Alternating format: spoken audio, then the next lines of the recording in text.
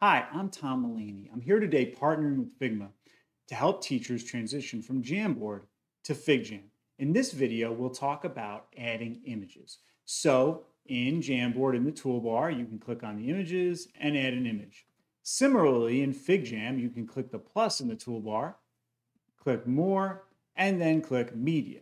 However, when I add images to Jamboard jams, I typically do this. I go to my image, I right click, I click copy, I go back to my Jamboard jam, and there I press Control V to add the image, which I can then move and I can resize. And with the three dots, I can duplicate, delete, and change the order.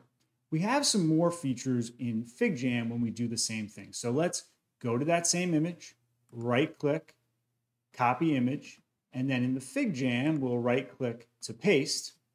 Once we're there, immediately you notice that there is alt text to add a description. So that is so much more valuable, especially for students with screen readers, that you can add alt text, you can move, you can resize, you can add this nice little border. See, there's a little border there around it. You can add that just for a nice little piece of flair. And if you want to replace the image right there, you can do that. You also can right click and do all sorts of, bring to the front, send it back, export as a PNG, copy as a PNG, all this good stuff. But the best thing that I love for teaching is that we can crop. So let's crop. And what we're going to do is, we can zoom in on any two people or any part of the image. And we can also do a shape. So I'm going to do a circle.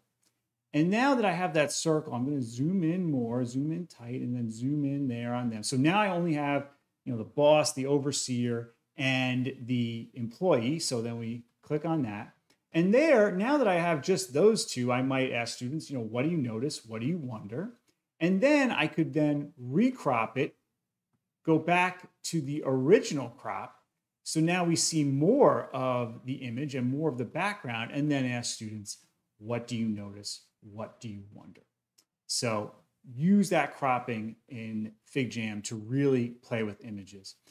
Before I go, I do want to shout out my partners at Figma. To get started with FigJam in your classroom, go to figma.com/education. If you want to check out the amazing FigJam templates for education, go to figma.com/@education. And if you want to add images to a FigJam right now and play around with all the tools, type figjam.new into your browser. Thank you so much for watching and enjoy transitioning from Jamboard to FigJam.